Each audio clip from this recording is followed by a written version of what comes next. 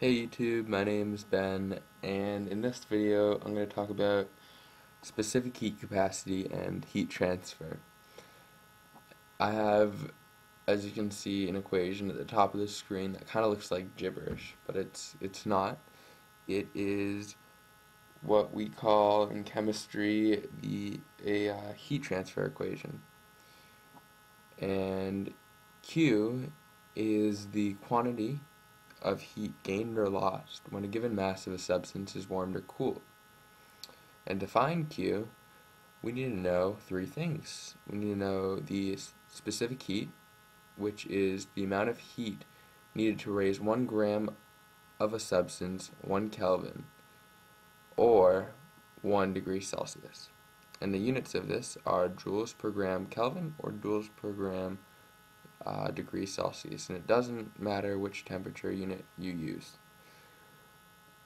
Delta T is the change in temperature the substance undergoes, and M is the mass of the substance we're examining. And if that didn't make sense to you right there, we're going to do two examples, and hopefully you'll get it by the end of the two examples. So let's start with the first one I have at the bottom of the screen, right here. Alright. In an experiment, it was determined that 59.9 joules was required to change the temperature of 25 grams of ethylene glycol, a compound used as antifreeze in automobile engines, by 1 Kelvin.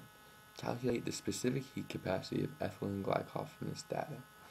So let's just make a list of what we know, and then we can see how we can solve. So we want to find C. So I'm just going to put that here. So we know we want to find the specific heat, which is C. Well, do we have three other variables so we can solve for the fourth? Let's see. We know that it requires 59.9 joules to change the temperature, so we know that Q must be 59.9.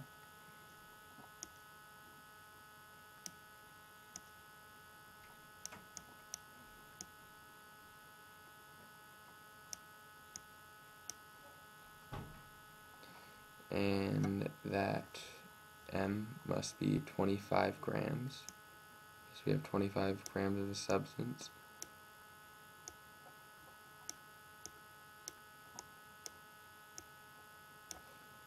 And we know the change in temperature is 1 Kelvin.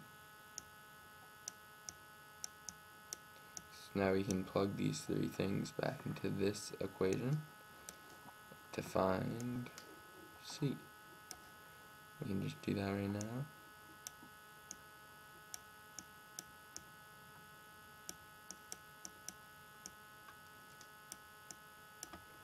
Times 25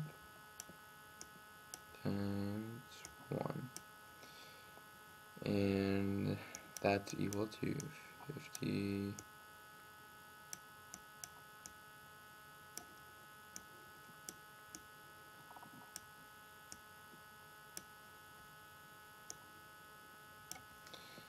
And that means C is equal to, get my calculator out, 59.9 divided by 25, 2.396 joules per gram Kelvin. So that would be the specific heat of ethylene glycol, the amount of energy needed to raise 1 gram, 1 Kelvin, or 1 degree Celsius. So let's go to our next example. Alright. What quantity of heat is required to raise the temperature of 50 milliliters of water from 25.52 degrees Celsius to 28.75 degrees Celsius? The density of water at this temperature is 0.997 grams per milliliter. So we know this is a little more complicated problem, but we can figure out our three different variables. So what do we know? we have volume, which is 50 milliliters. We have density,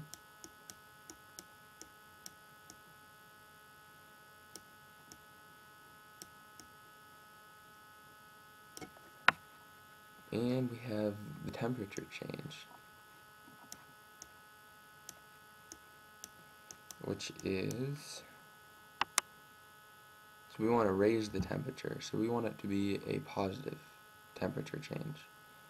So it's always, for temperature change, temperature final minus temperature initial, which would be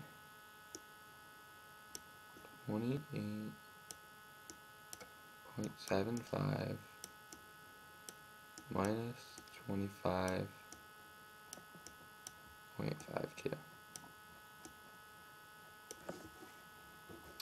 And that is equal to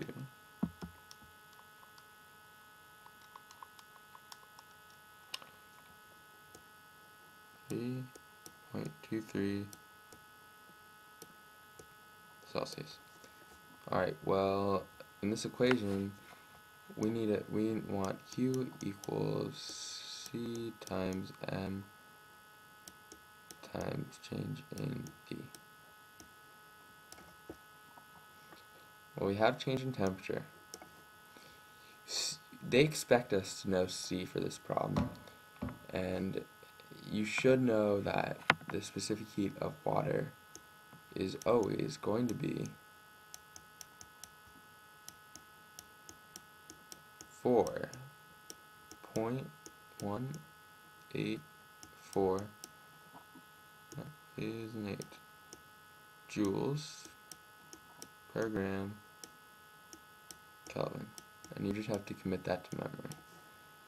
So we have C, we just need M, and we should be able to use these two pieces of information to find M.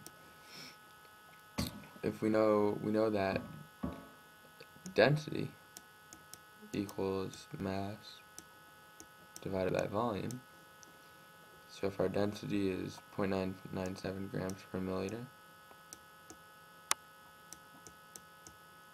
and that equals our mass divided by 50, which we know that M is equal to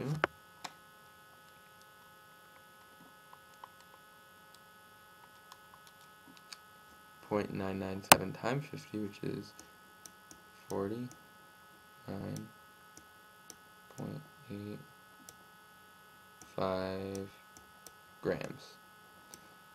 And now we can use this and this and this to solve for the quantity of heat.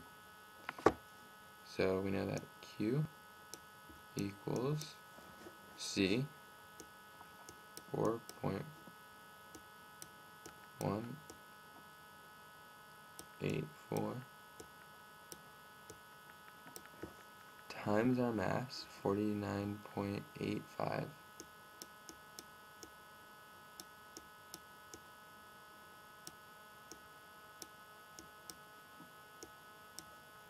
times our change in temperature, 3.23,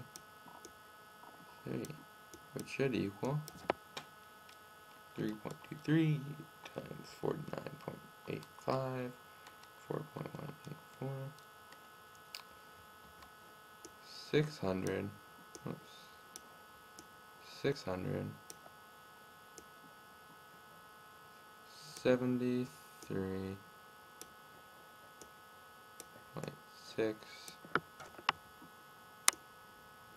89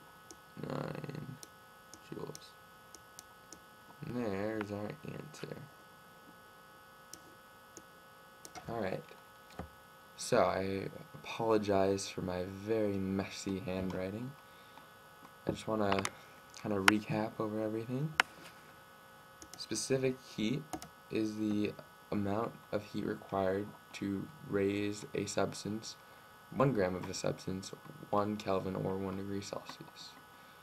And in this YouTube video, we learned how to use a heat transfer equation, where we can see what quantity of heat is gained or lost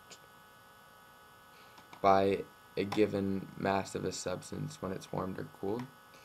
And to do that, we just need to know three variables: the specific heat, the mass, and the change in temperature the substance underwent. And if you're given any 3 of the 4 variables, you can solve for the 4th. And as in problem 2, you may just have to be a little creative in how you get those 3 variables. They may not be very obvious. So I just want to thank you for watching, and hope you enjoyed. Have a good day.